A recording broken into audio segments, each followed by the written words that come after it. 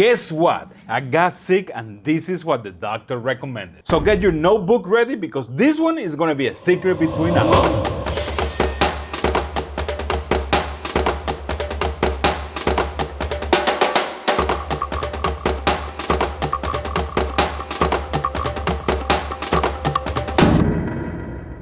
Today we are making jerky. Yes, that overpriced but delicious snack you can get on any gas station. Homemade, customized, and delicious. This jerky recipe is something I've been refining for a long time, and the best results are on venison. For beef or bison it works great, but I feel like this recipe tamed down the wild flavors of venison and make them outstanding.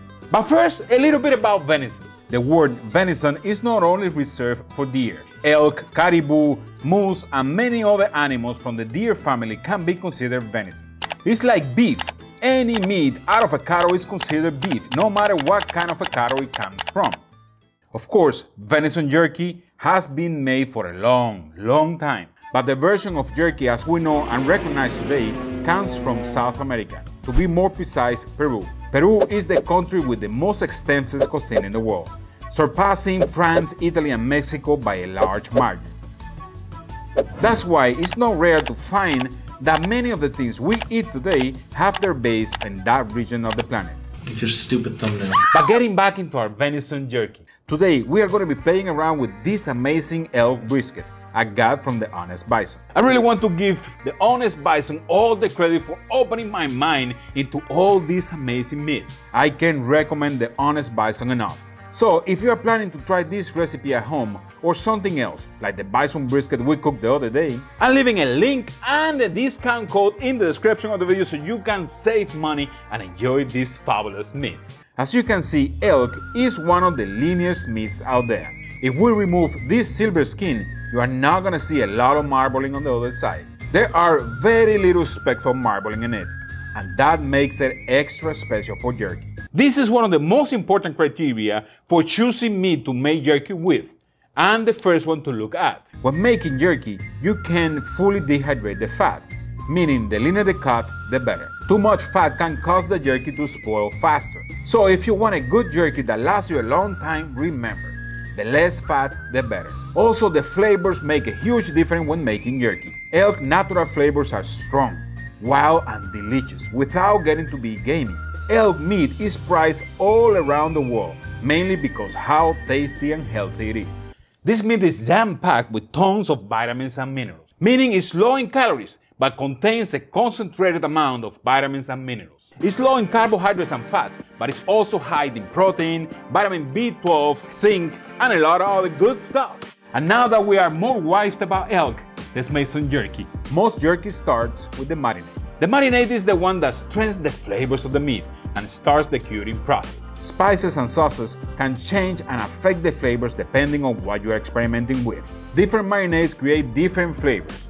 That is why this one took me a long time to refine. Anyway, here is the marinade. First thing in the pot, 1 cup of ketchup. To that we add a 1/4 cup of brown sugar, followed by 1/2 cup of cider vinegar. My secret ingredient, 2 tablespoons of instant coffee dissolved in 1 cup of hot water, 2 tablespoons of Worcestershire sauce, 1 tablespoon of onion powder, 1 tablespoon of garlic powder, and a 1/4 tablespoon of black pepper. This whole recipe will be good for 3 pounds of meat, so adjust as needed. Now cut the meat into slices 1/4 inch thick. Very important. Make sure you always slice your jerky meat against the grain. Also, as you can see, I'm slicing the meat at an angle. That way I can get wider slices, making the jerky pieces bigger.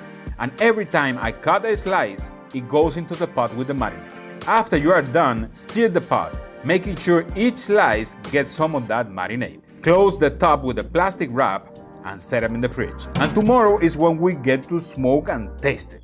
Since I got involved with jerky, I've done it in many different ways and styles.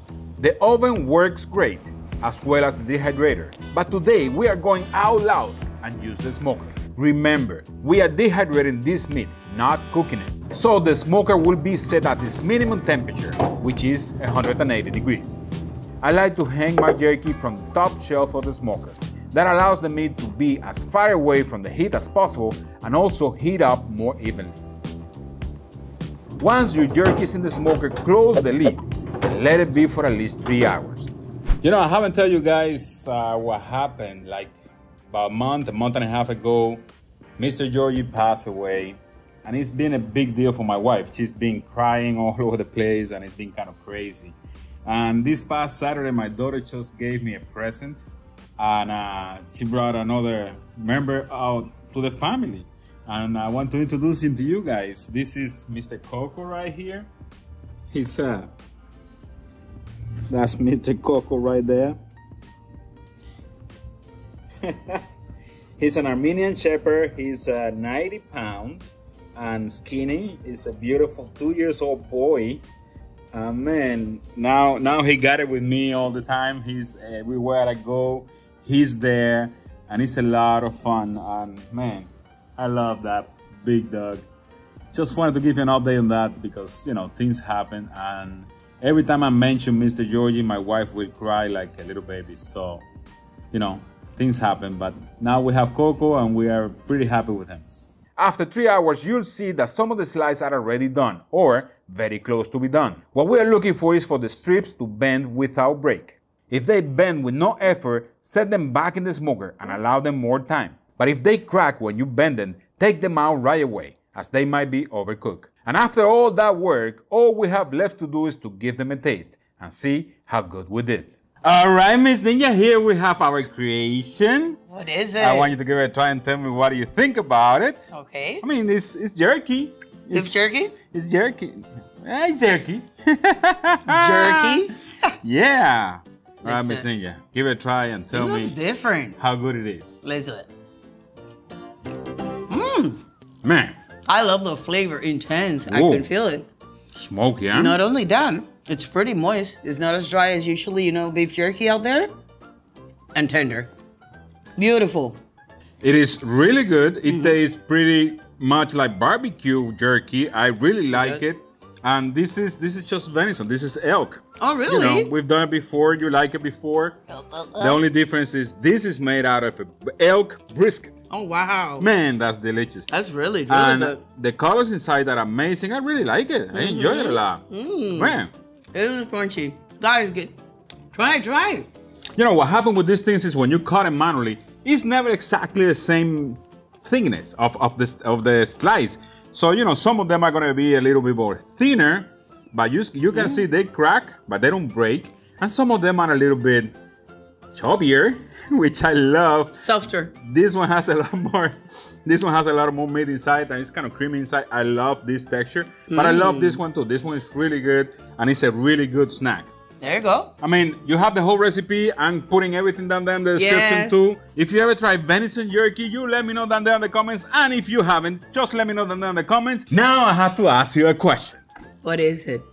You know that question? What? Did I make you hungry? Answer the question, guys. If we make you hungry, you have to hit us with the like. Lots of them. Subscribe to the channel, share with your friends and family, and don't forget to share these videos on the social networks because that helps us a lot.